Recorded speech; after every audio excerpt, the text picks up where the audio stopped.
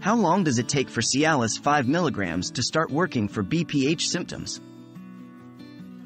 Hello everyone. Today we're going to be talking about Cialis 5 mg and its role in the treatment of benign prostatic hyperplasia, BPH, a condition characterized by an enlarged prostate. In particular, we'll focus on how long it usually takes for this medication to start working on BPH symptoms. The key aspect to remember here is that the time frame can vary between individuals, but we'll discuss the general average. What is Cialis 5 mg?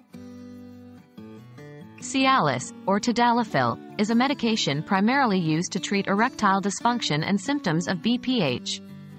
In the case of BPH, Cialis works by relaxing the muscles in the bladder and prostate, thus reducing the urinary symptoms associated with the condition. It's important to note that Cialis doesn't shrink the prostate, but rather, it alleviates symptoms associated with BPH. How long does it take to start working? Typically, Cialis starts to work within 30 minutes to 2 hours after ingestion when used for erectile dysfunction.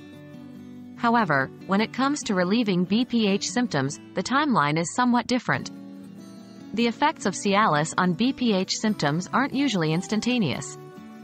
Studies suggest that it might take up to 1 to 2 weeks for individuals to notice a significant improvement in their symptoms. However, this can vary depending on the severity of your symptoms and your overall health condition. When should you take Cialis?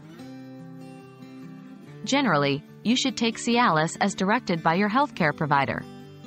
For the treatment of BPH symptoms, it's often recommended to take the medication once a day, at the same time each day.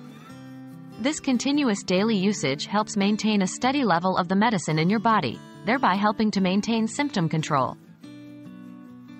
In conclusion, while Cialis 5 mg starts to work within 30 minutes to 2 hours for erectile dysfunction, it can take about 1 to 2 weeks for it to significantly improve BPH symptoms. Always remember to follow your healthcare provider's instructions when taking this medication, and make sure to report any side effects or lack of improvement in symptoms. We hope that this video has provided some useful information for you. Thanks for tuning in, and stay healthy.